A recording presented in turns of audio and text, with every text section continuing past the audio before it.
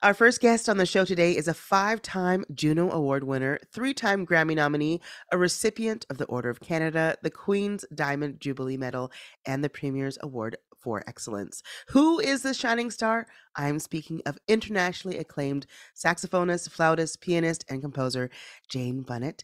She is known for her creative integrity, her improvisational daring, and courageous artistry, and she is here to talk about her newest album, Playing with Fire. Jane, welcome to the show. How are you? Good. Thanks, Don. It's great to be on your show. Thank you. So your exploration of Afro-Cuban music has been groundbreaking. You've had many connections and ties to musicians and to the country. What drew you to Afro-Cuban music? When I was playing classical piano, I always kind of gravitated towards um, the music that sort of had that Latin tinge in it. So if it was Debussy or Ravel or who was some of the other Ginastera, some of the actual Latin American composers, Villalobos. I always just loved, the rhythmic thing that was injected into some of those compositions. So there was a sort of a seed, that was planted there early. My first trip to Cuba was in 1982. Right in the airport when we got off the plane, there was a trio plane.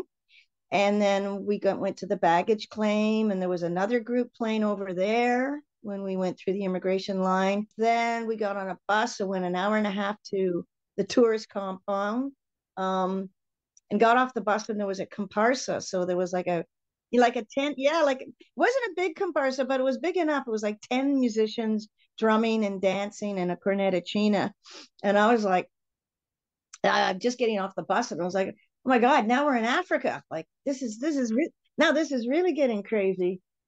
And so that was like the fourth group I heard. And then unpacking my bags in the room, I heard this incredible, these montunos and mambos coming from outside. And so I left the hotel room and walked up the hill. And here were like 18 guys, like all dressed in white, standing at the top of the hill at an outdoor bar playing. It was like, three trumpets and two saxophones and two trombones. It was like unbelievable. And they were playing these mambos, and I'd never heard like a cowbell, like, just rocking it. And it was just unbelievable. So I ran back and got Larry, and I said, that's not a sound. That's not tape music. There's actually 18 guys up there playing. Come on. So we ran up there with our horns, and sat in the front row. And I always laugh about this because there was more people on the bandstand than there was in the whole hotel. So we had our horns beside us, and trumpet player who ended up being a longtime friend, who unfortunately passed away a few years ago, Paisan Millet. He saw us with the cases and sort of like winked at us and was like, "Come on up." And so, of course, being gamers, we ran up there with our naivety and jumped in and started playing on, these montunos. And those, just these, for listeners, just these, these repeated maybe two chord vamps. And it was just so great, and it was so exciting and so powerful.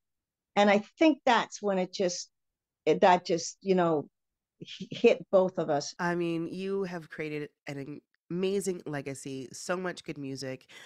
Your album, Playing with Fire, is debuted on our top 30 chart a few weeks ago. And I would love for you That's to, exciting. I can't believe that. I'm thrilled about that. people are loving your album. They're I never had that. I don't think I've ever had that happen. really well. No, I don't think so. I think this is a first. Yeah, That's that's incredible. wonderful. Well Mhm. deserved. Can you pick a tune off the album and tell our listeners a little bit about it? Maybe Human Race. Um, yeah, Human Race. That was written, well, as a lot of the music was written during COVID. So we were planning to do our fourth recording.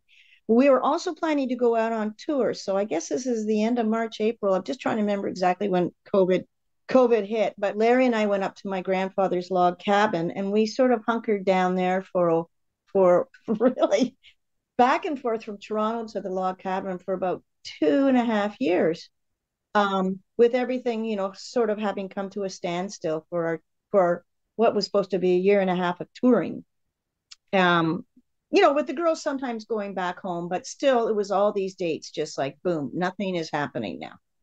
And so I was spending a lot of time in nature, and there's on our property, there's an anthill that's been there since my grandfather bought the property in 1919. So that anthill was there in 1919, and my grandfather thought it was close to 100 years old then. So I don't know how old this anthill is, but during the nice weather, which is pretty short, but anyway, during like the spring, summer, mostly summer, I would go down and sit on a log by this anthill and just watch the ants. And this first the bass line came up in my head. Um, and I would just watch these ants, and it was so fascinating watching them.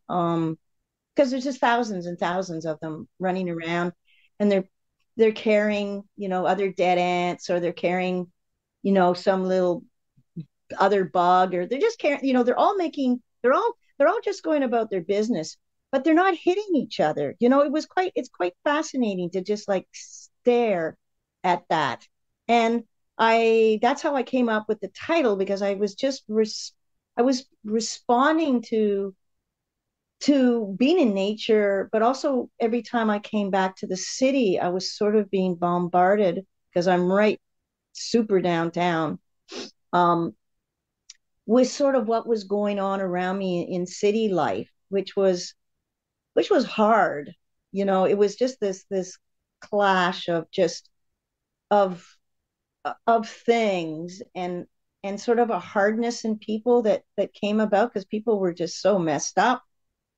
So that's how I came up with the title and the lyrics. The lyrics come about just about, you know, having a conscience about things, because COVID was a time for reflection and thinking on a deeper level. What does this all mean, and where are we going? All the questions, that existential questions that one asks themselves. From the album Playing with Fire, Jane Bunnett and 𝗲𝗂𝗧, this is Human Race.